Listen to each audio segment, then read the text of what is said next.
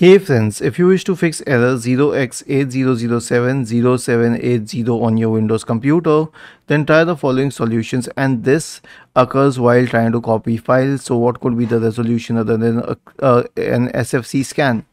So search for command prompt in the Windows search bar and click on Run as Administrator to open the elevated command prompt window. Type the command sfc /scan now and hit enter to invoke the sfc scan.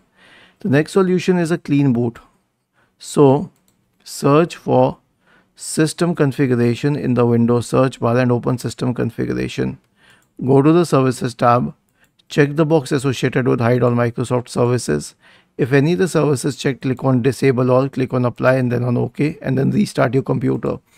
Now, when you restart the computer in the clean boot state, no third-party program will launch at startup. And in this situation, you will be able to isolate the programs which are causing the problem. And which kind of programs will be causing problems?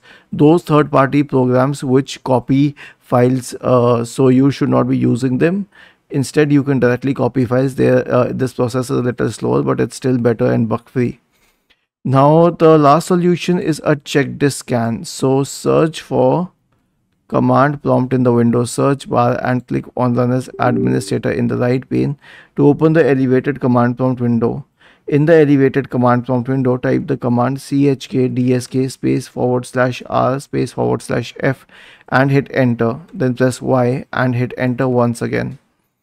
Was this helpful? If yes, then please subscribe to the channel, and if not, then let us know in the comment section of this video on how we could help you further. Thank you for watching this video and have a nice day.